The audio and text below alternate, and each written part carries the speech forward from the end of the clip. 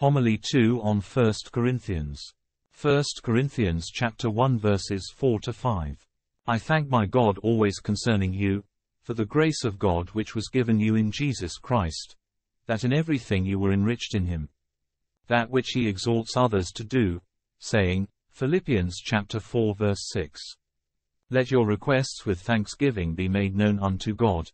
The same also he used to do himself, teaching us to begin always from these words, and before all things to give thanks unto God.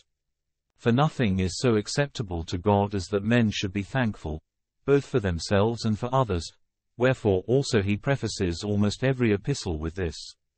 But the occasion for his doing so is even more urgent here than in the other epistles. For he that gives thanks, does so, both as being well off, and as in acknowledgment of a favor. Now a favor is not a debt nor a requital nor a payment, which indeed everywhere is important to be said, but much more in the case of the Corinthians who were gaping after the dividers of the church. Unto my God, out of great affection he seizes on that which is common, and makes it his own, as the prophets also from time to time used to say, Psalm number 43 verse 4, number 62 verse 1, O God, my God, and by way of encouragement he incites them to use the same language also themselves. For such expressions belong to one who is retiring from all secular things, and moving towards him whom he calls on with so much earnestness, since he alone can truly say this, who from things of this life is ever mounting upwards unto God, and always preferring him to all, and giving thanks continually, not only for the grace already given, but whatever blessing has been since at any time bestowed, for this also he offers unto him the same praise.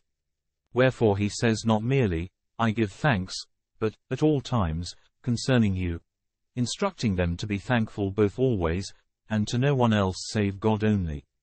For the grace of God.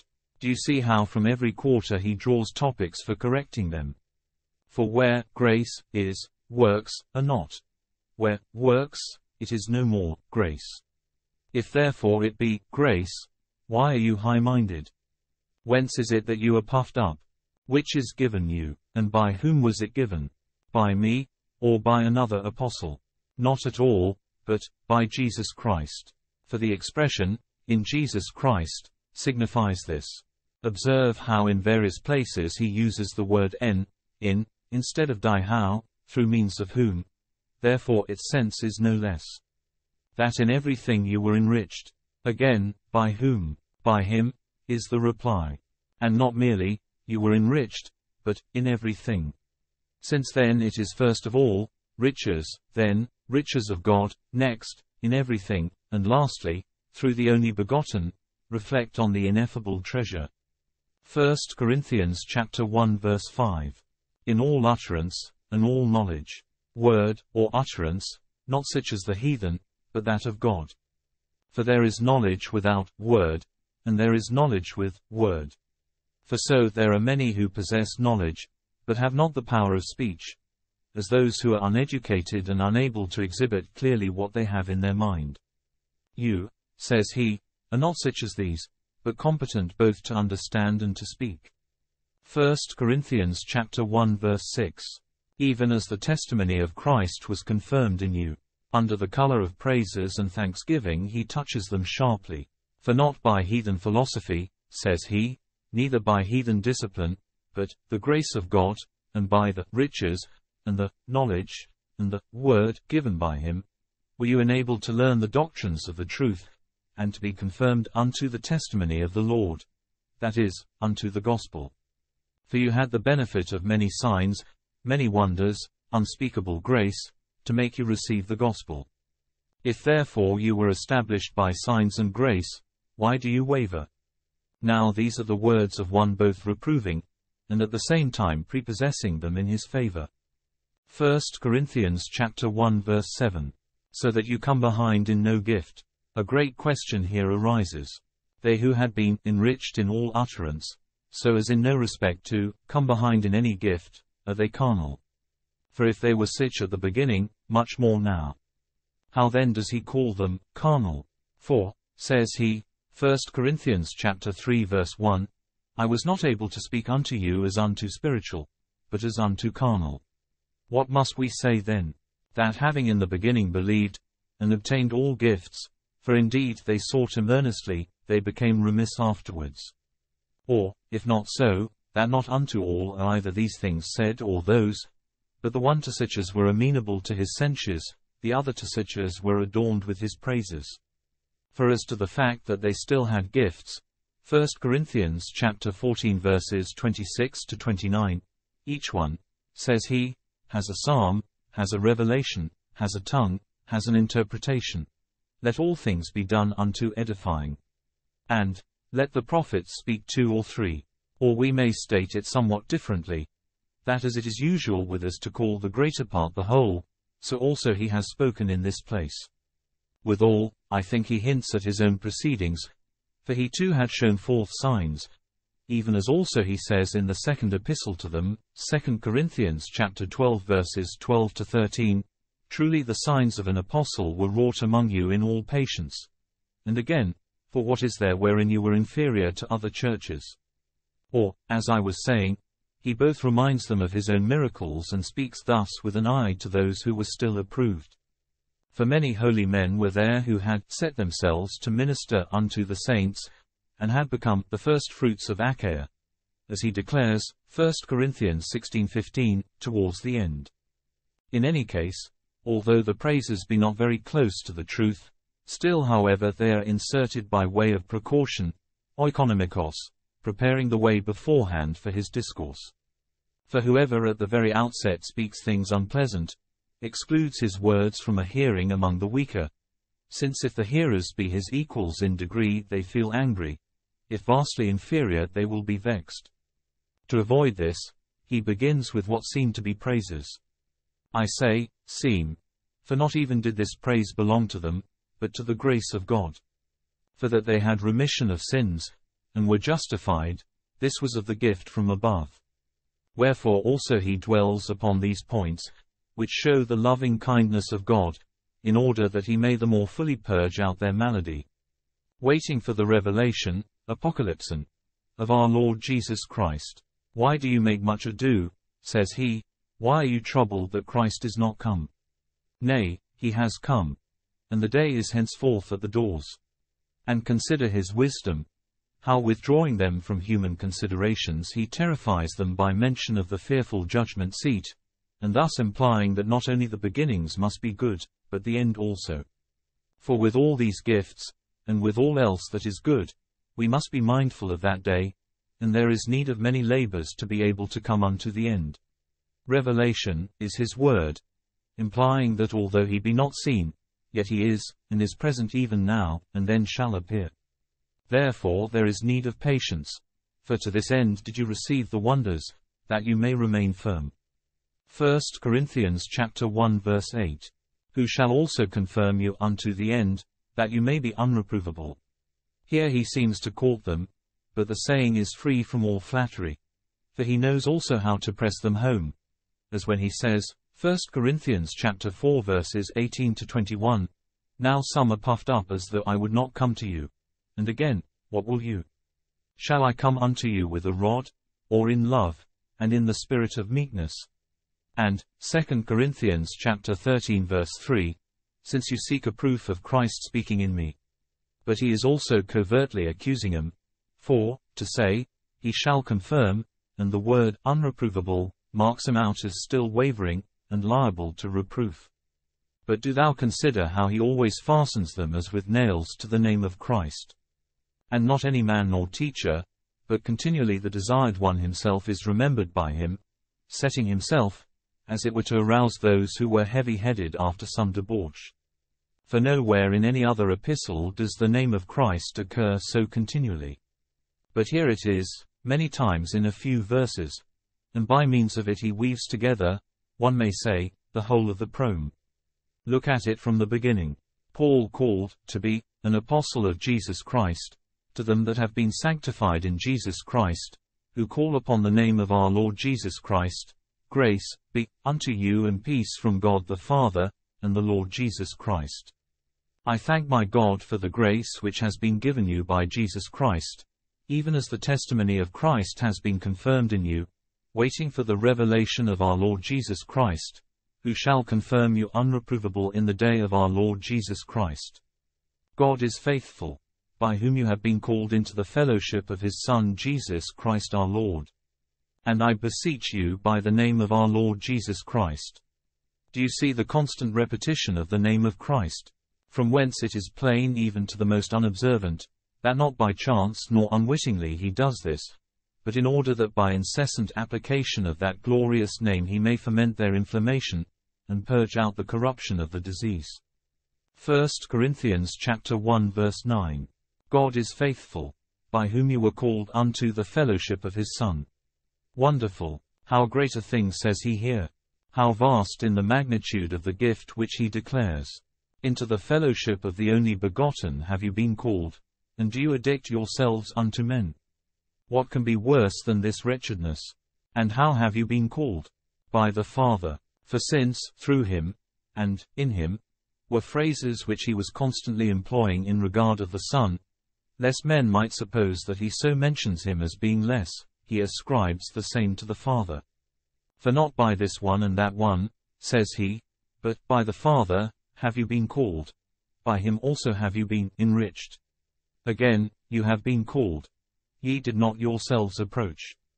But what means, into the fellowship of his Son? Hear him declaring this very thing more clearly elsewhere, 2 Timothy chapter 2 verse 12. If we suffer, we shall also reign with him. If we die with him, we shall also live with him. Then, because it was a great thing which he had said, he adds an argument fraught with unanswerable conviction. For, says he, God is faithful, i.e., true. Now if true, what things he has promised he will also perform. And he has promised that he will make us partakers of his only begotten Son, for to this end also did he call us. For Romans chapter 11 verse 29, his gifts, and the calling of God, are without repentance. These things, by a kind of divine art he inserts thus early, lest after the vehemence of the reproofs they might fall into despair. For assuredly God's part will ensue, if we be not quite impatient of his reign. Aphenasimon, as the Jews, being called, would not receive the blessings, but this was no longer of him that called, but of their lack of sense. For he indeed was willing to give, but they, by refusing to receive, cast themselves away.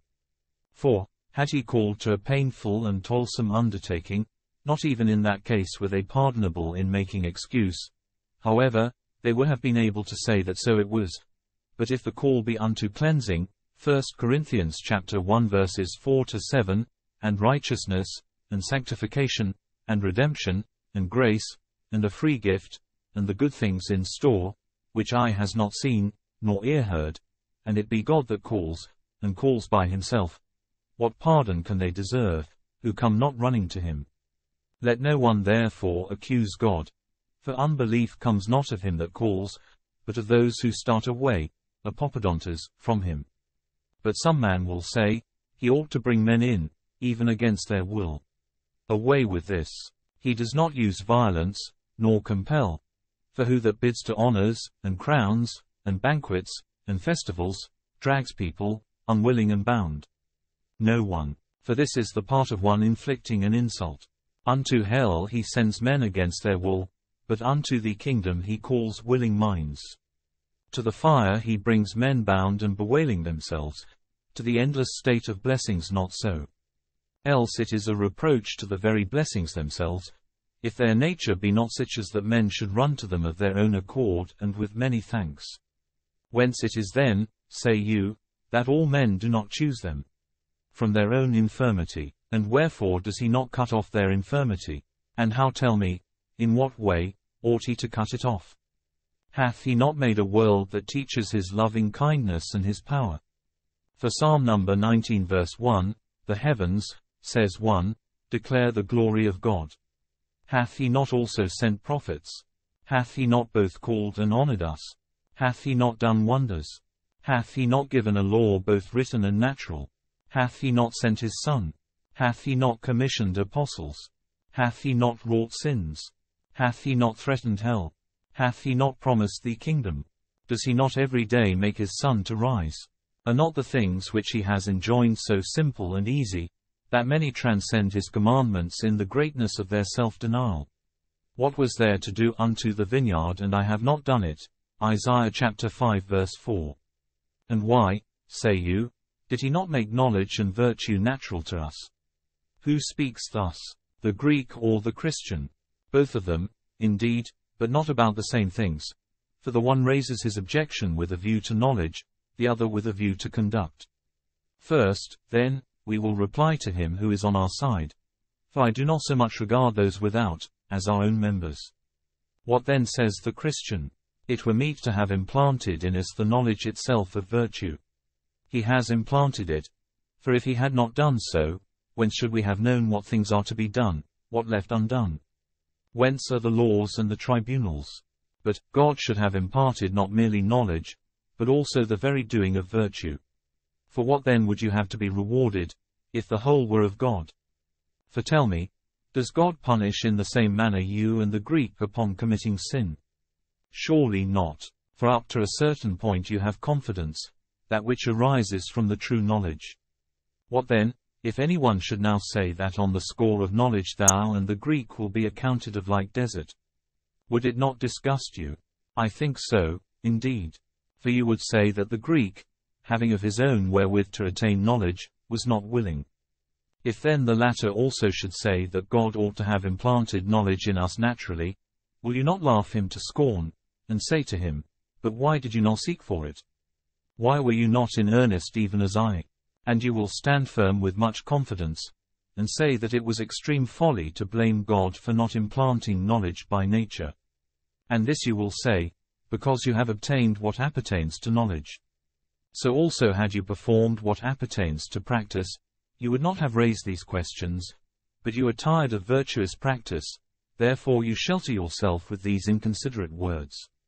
But how could it be at all right to cause that by necessity one should become good? Then shall we next have the brute beasts contending with us about virtue, seeing that some of them are more temperate than ourselves. But you say, I had rather have been good by necessity, and so forfeited all rewards, than evil by deliberate choice, to be punished and suffer vengeance. But it is impossible that one should ever be good by necessity.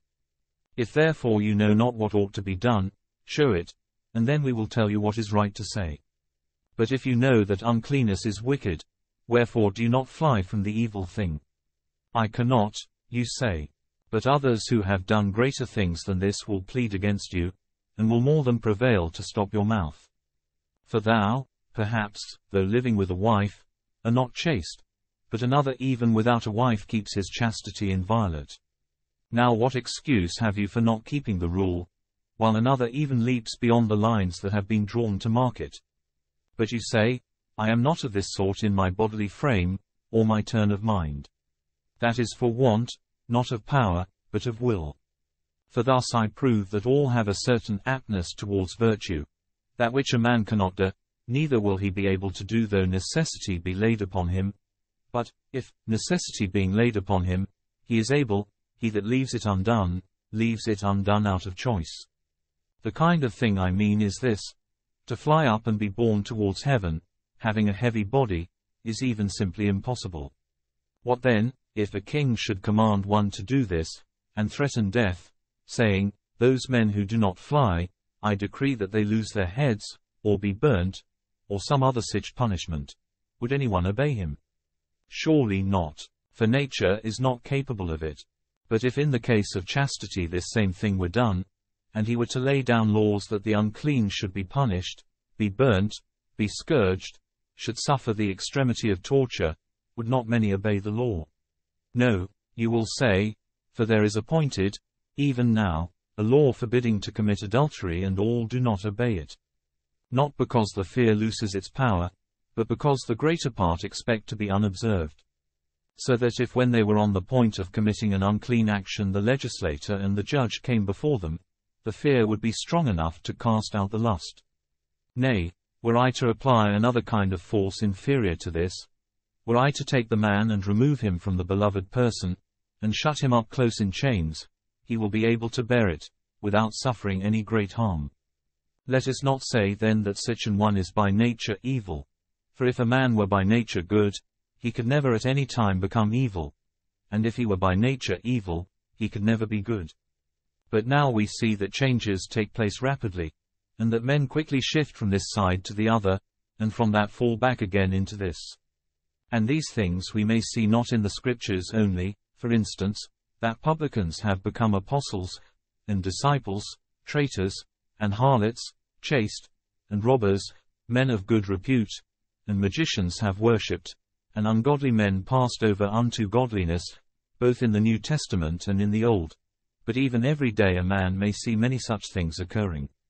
Now if things were natural, they could not change. For so we, being by nature susceptible, could never by any exertions become void of feeling. For that which is whatever it is by nature, can never fall away from such its natural condition. No one, for example, ever changed from sleeping to not sleeping. No one from a state of corruption unto incorruption. No one from hunger to the perpetual absence of that sensation. Wherefore neither are these things matters of accusation, nor do we reproach ourselves for them. Nor ever did any one, meaning to blame another, say to him, O thou, corruptible and subject to passion. But either adultery or fornication, or something of that kind, we always lay to the charge of those who are responsible. And we bring them before judges, who blame and punish, and in the contrary cases award honors. Since then both from our conduct towards one another, and from others' conduct to us when judged, and from the things about which we have written laws, and from the things wherein we condemn ourselves, though there be no one to accuse us, and from the instances of our becoming worse through indolence, and better through fear, and from the cases wherein we see others doing well and arriving at the height of self-command, philosophias, it is quite clear that we also have it in our power to do well. Why do we, the most part, deceive ourselves in vain with heartless pretexts and excuses, bringing not only no pardon, but even punishment intolerable? When we ought to keep before our eyes that fearful day, and to give heed to virtue, and after a little labor, obtain the incorruptible crowns. For these words will be no defense to us. Rather our fellow servants, and those who have practiced the contrary virtues, will condemn all who continue in sin. The cruel man will be condemned by the merciful, the evil, by the good, the fierce, by the gentle, the grudging, by the courteous, the vainglorious, by the self-denying, the indolent, by the serious, the intemperate, by the sober-minded. Thus will God pass judgment upon us, and will set in their place both companies, on one bestowing praise, on the other punishment. But God forbid that any of those present should be among the punished and dishonored, but rather among those who are crowned and the winners of the kingdom. Which may God grant us all to obtain through the grace and loving kindness of our Lord Jesus Christ, with whom unto the Father and the Holy Ghost be glory, power, honor, now and ever, and unto everlasting ages. Amen. If you enjoyed this talk, consider subscribing to this channel and click on the notification bell, then you will know when new content is added to this playlist. Thank you for listening, and have a blessed day.